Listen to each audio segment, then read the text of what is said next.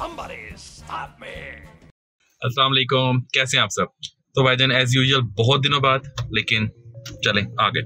तो आज हम जा रहे हैं पिज्जा प्लेस का रिव्यू करने और हमसे मुराद है मेरे साथ एक अदद शख्सियत मौजूद है, मिस्टर फरहान। नहीं, अस्सलाम वालेकुम। क्या हाल है भाईजान आपका? शुक्र अल्लाह का भाईजान, आप बताएं कैसे? ये मेरे 12 साल से बहुत अच्छे दोस्त हैं।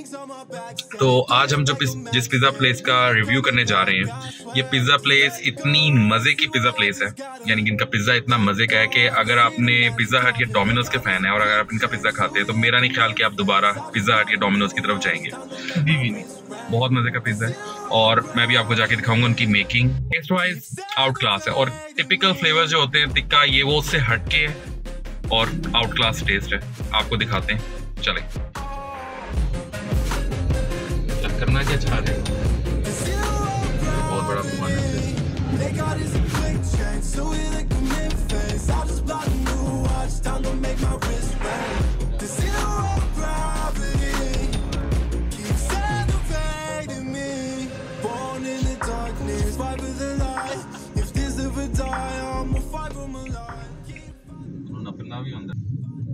ये जो पिज्जा प्लेस है ये डिफेंस डीएचए फेज 1 में है।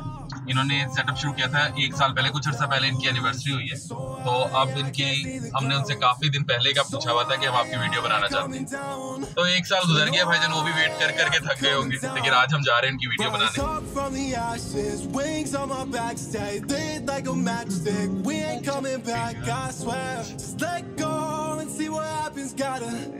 Let go to see the magic happen. They got us a quick change, so it come in fast. I just bought a new watch, time to make my wrist ring. The zero gravity. और अब हम पहुंच गए।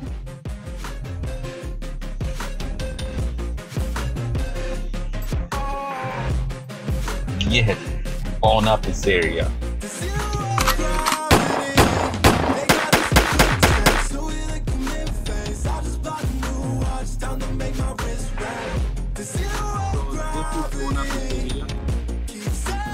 बोना का मतलब Italian में है गुड। तो अंदर चलते हैं।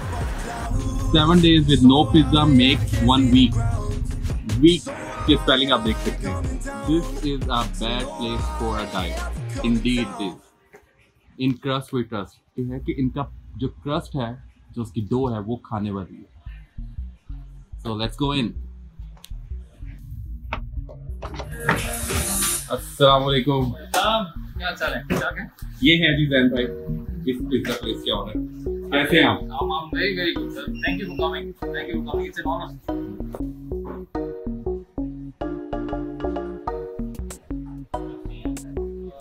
अभी आप देख सकते हैं इनका किचन जो है कितना नीट एंड क्लीन है और ओपन टू पब्लिक। कोई भी मतलब इसको देख सकता है, विजिट कर सकता है। यहाँ से देखिए सामने आपको सारा नजर आ रहा है। इनका पिज्जा प्रोसेस जो टोटल है, वो भाई वहाँ पे पिज्जा एक बना रहे हैं।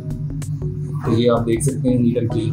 ये खुद भाई ऑस्ट्रेलिया से आए हैं, ऐसा ही है ना? हाँ जी, फॉर्चुनेटली और unfortunately got stuck here, but अल्हम्दुलिल्लाह एक एक्सपेरिमेंट किया था कोविड में कि लेट्स से कैसे रिएक्ट करते हैं लोग एक बाहर के कॉन्सेप्ट को।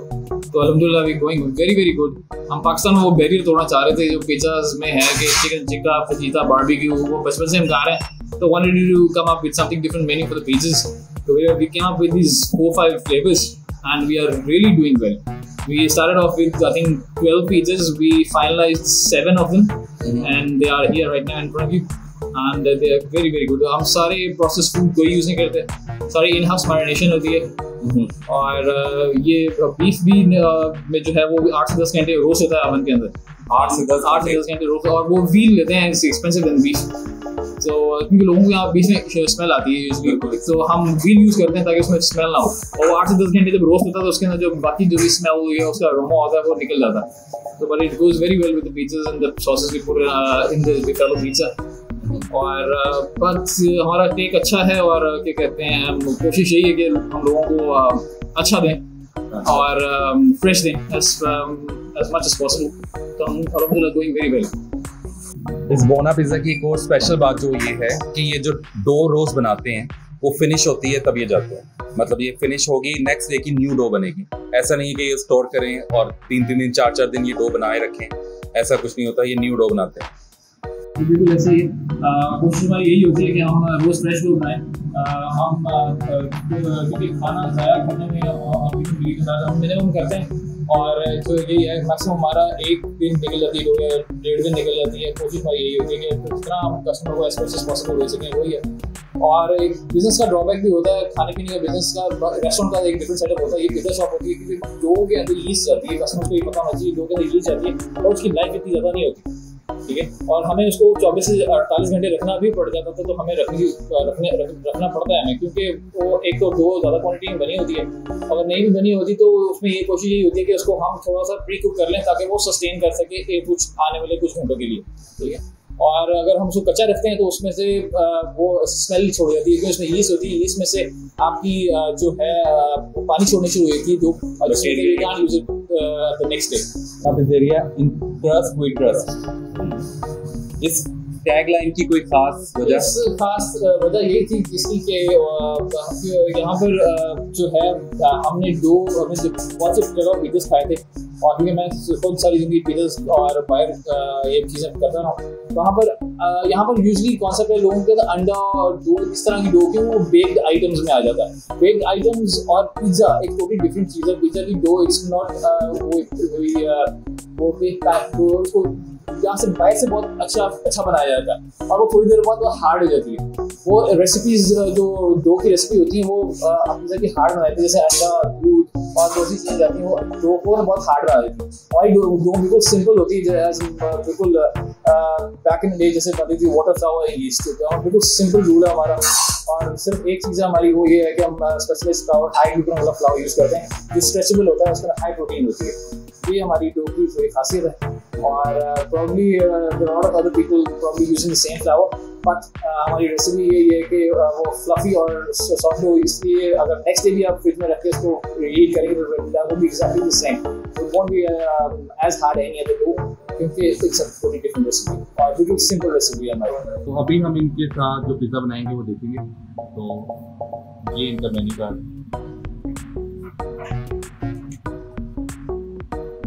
इनके जो फ्लेवर्स हैं वो दूसरे जो नॉर्मल पिज़्ज़ा हैं या हमारे टिपिकल लाहौर में जो होते हैं इससे टोटली डिफरेंट है। Spicy fries, polo बेस्लिको, चिकाबून, stunner, buffalo, Tom and चीज, चॉकजिला ये अवेलेबल है। चॉकलेट अवेलेबल है। ये स्वीट पिज़्ज़ा हमने अभी रिसेंटली इंट्रोड्यूस करवाया। स्वीट पिज़्ज़ा ये चॉकलेट से हम फिलिंग करते हैं इसकी, और लोगों को पाकिस्तान में इतना कॉन्सेप्ट है नहीं, लेकिन हमने अपनी फर्स्ट एनिवर्सरी में लोगों को ये फ्री दिया था। अच्छा, दे लाइक दिस, बट लेकिन ये है कि इसको थोड़ा स्लो एंड स्टेडी जा रहे हैं क्योंकि लोगों को इतनी ज़्यादा अवेयरनेस नहीं है, तो इसलिए और हमने इसकी इंट्रोडक्टरी प्राइसेस रखी हैं। तो आज अवेलेबल है? हाँ जरूर अवेलेबल है। जैसे वो हम फ्रेश डो बनाते हैं, स्वीट डो होती है और थोड़ी डिफरेंट होती है। जैसे लोग समझते हैं ये सेवरी पिज़्ज़ा की तरह ही डो होगी और चॉकलेट पता नहीं क्या करेंगे, लेकिन इट्स वेरी वेरी नाइस, क्योंकि जो है इसमें हम अपना शुगर डालते हैं, चॉकलेट गनाश होता है और वनीला क्रीम होती है।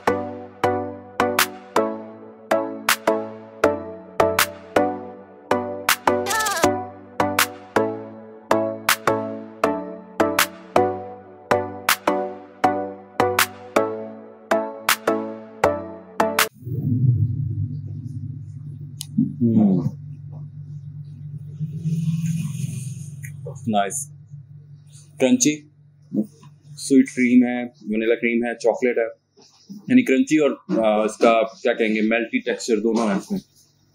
Very good, unique, new.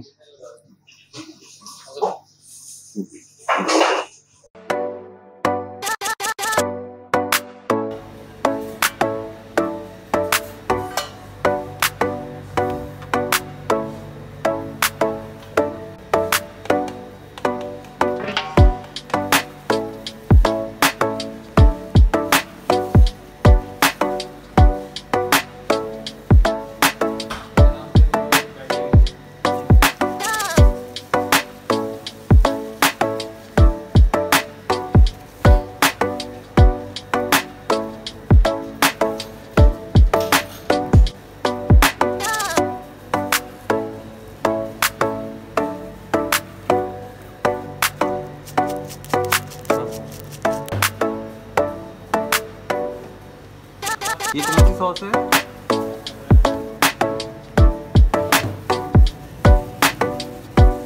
ये कौन सा चीज यूज कर रहे हैं आप? ये चेडर चीज।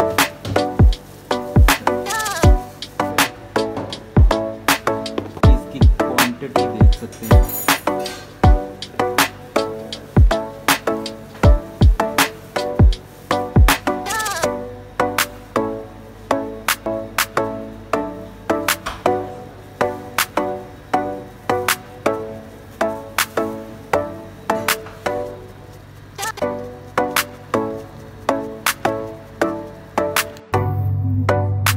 चीज की क्वांटिटी देख सकते हैं आप कितनी जबरदस्त है। ऑलमोस्ट 120 ग्राम्स इसमें चीज जा चुका है।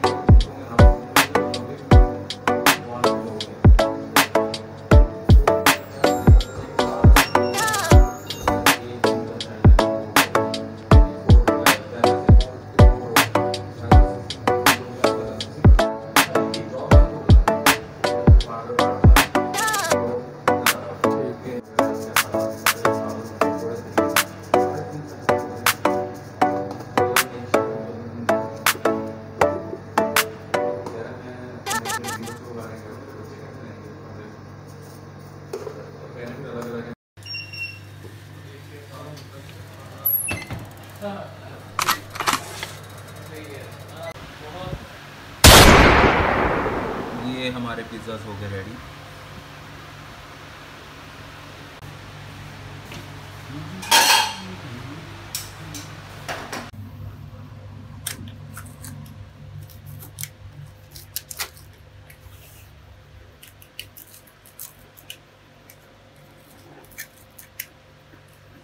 How do you tell a good bread is without tasting it? Not the smell, not the look, but the sound of the crust. Listen. Oh, a symphony of crackle. ये check करें, इस वक्त बहुत ये है चीज। Rise up from the ashes, wings on my back, stay lit like a matchstick. We ain't coming back, I swear. Just let go and see what happens. So tasty, so good. To see the magic happen, they got us a quick change, so we like a mid-phase. I just bought a new watch, time to make my wrist ring.